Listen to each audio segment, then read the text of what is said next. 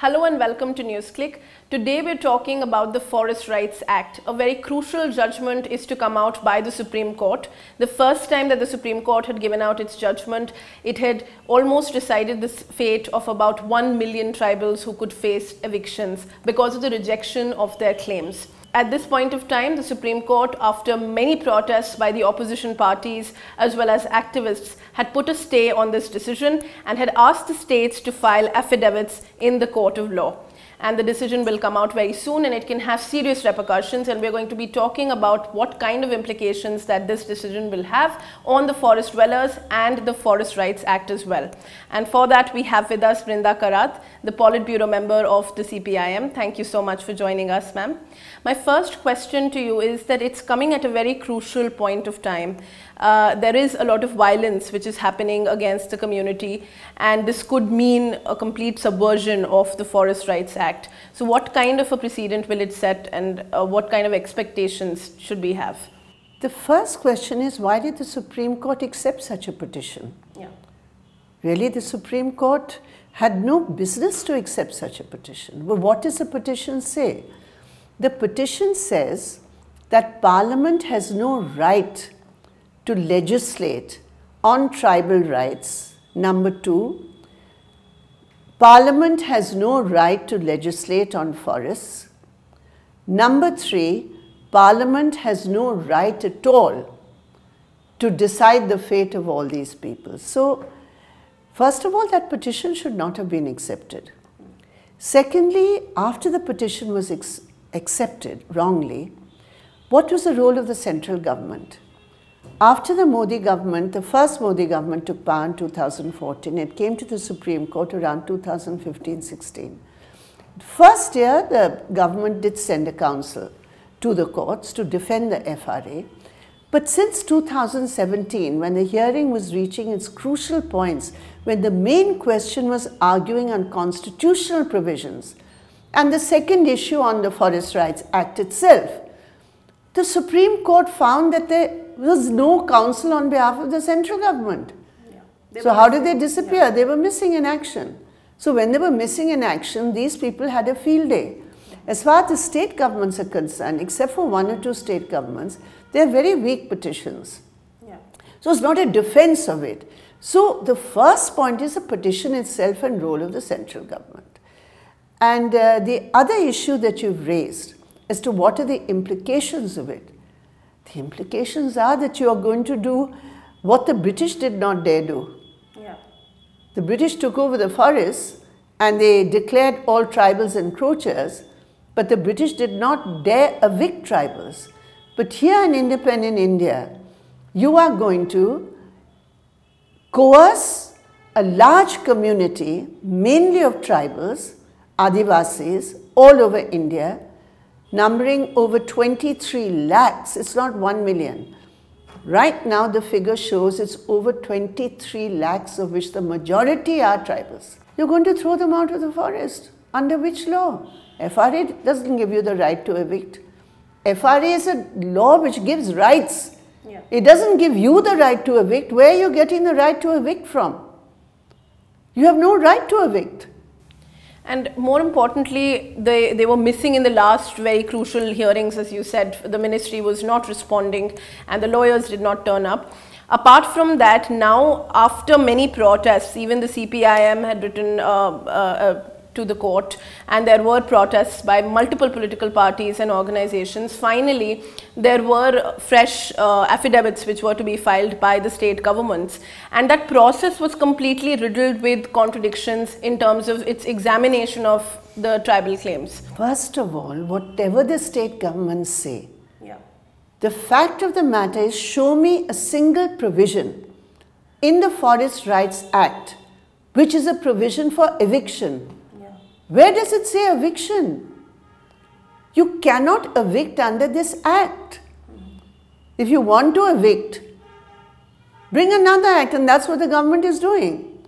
Now they are the 1927 Forest Act, brought by the British.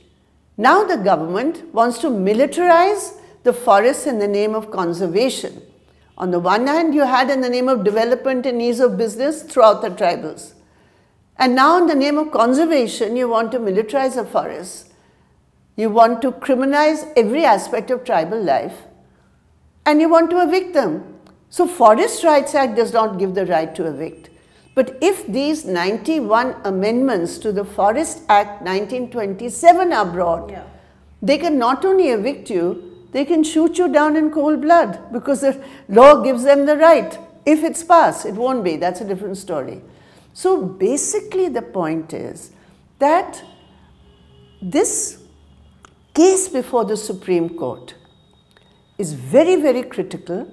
It's critical for Parliament because it takes away the rights of Parliament to legislate. It is critical to livelihoods because it removes, and it's critical to the Constitution because it wants to challenge the constitutional affirmative action under Schedule 5 of the Constitution and related laws.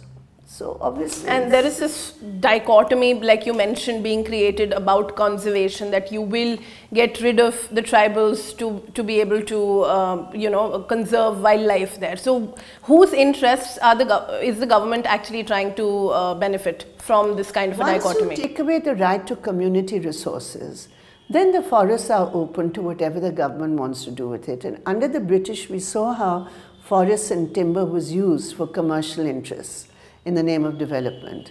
And in this law, they have a specific section called production forests. So they're quite transparent about it in that sense. They say, get rid of the tribals, don't give them community resources, and we will have the right to declare any part of India's forests, even in protected areas, even in protected and reserved areas. We, means the central government, will have the right to declare any part a production forest where we will allow commercial exploitation of the forest. So they want to bring that law in. So clearly it is very strong interests of certain sections of industry who would like the forests to be part of their development, profit-making agenda. And there is a very strong resistance movement which is growing on the ground. So we were supposed to get the judgment on the 24th of July, but on the 23rd and the 22nd, and across India there is a very strong movement which is being led by your party as well. So if you could tell us about that and the kind of protests that are being witnessed. This is really led by Adivasis themselves. It's led by the tribals and their organizations. Among them is the Adivasi Adhikar Rashtriya Manch. Among them is the Kisan Sabha and the Agricultural Workers Union. So we are all working together to ensure that the rights of people and justice for people who are mandated by law to be protectors of the forest, that role, which is their role historically, is not snatched away from them in the name of conservation to conserve the profits of, you know, big companies, including mining companies. So there are very big struggles. I was very recently in Maharashtra in the Dindori area and Karwan particularly, that there were thousands and thousands of Adivasis organized by the Kisan Sabha and the Red Flag and the Adivasi Manch. And in fact, they gheraoed out that office for several hours until certain of their immediate demands were met. And they have given a warning, I think, which is echoing across India, that obviously if you are going to take away our lives, our livelihood, our cultures, our ways of life, by removing us and throwing us out of the forest, we obviously cannot sit silent, and we won't sit silent. So I think this is the voice which is coming out of these large areas where Adivasis are getting ready to fight the battle for their lives and their livelihood. So on this note, with this battle cry which is coming out of the tribal areas and Adivasis awaiting the Supreme Court decision, we end this. Thank you so much for joining us and speaking to us about this. Thank you.